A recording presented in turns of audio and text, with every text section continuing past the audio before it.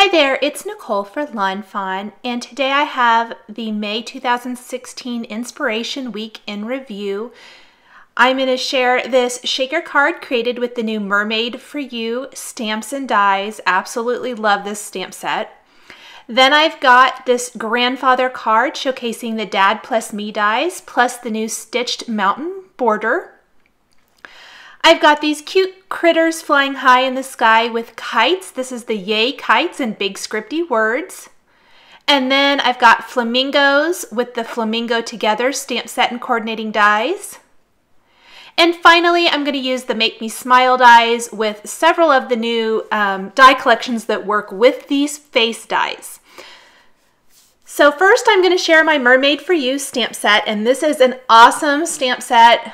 Great, cute little mermaids, so fun, popular. These would work great with the new slider dies that Lawn Fawn came out with. I don't actually have a card with those yet, but I will soon. I'm also using the new cross-stitched dies that have the great cross-stitch design around them. I'm using the rectangles to make my frames there for my shaker card, but it has the cross-stitch design instead of the stitch design. And I made a shaker card with some clear seed beads inside to look like bubbles. I stamped my greeting on the transparency instead of inside the card so it's always visible and it looks like a really fun underwater scene. Next, I am going to share my grandfather card. This would be great for Father's Day to send to any grandfathers out there. This uses the Dad plus Me stamps and dies. You probably think it looks kind of familiar because there was the Mom plus Me stamps and dies. This is the Dad version plus these great stitched mountain dies. I created a outdoor mountain scene with these little bears by the lake, using a lot of distress inks to color in all of my die cut pieces, plus using them to color in my stamped images. The Flamingo Together is an adorable little 3x4 stamp set, coordinating dies of course, and creates the most adorable scene. Now I implemented the round cross-stitched dies here. There's also squares. You can see I did not use those for this card, but I just kind of wanted to show those.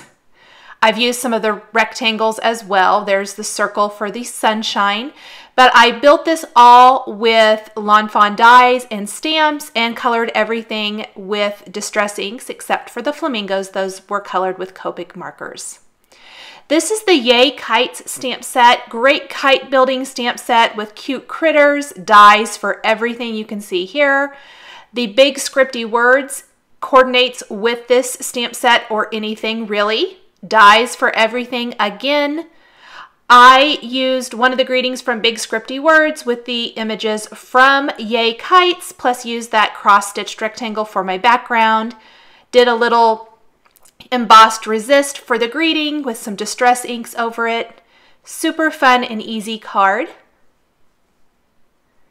This is the Make Me Smile dies. Great little faces there.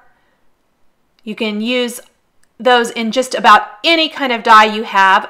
There are, of course, new dies that work perfectly with them. This is the Shooting Star dies, the Puffy Cloud dies, and the Puffy Cloud frames, and then the Sun and Moon.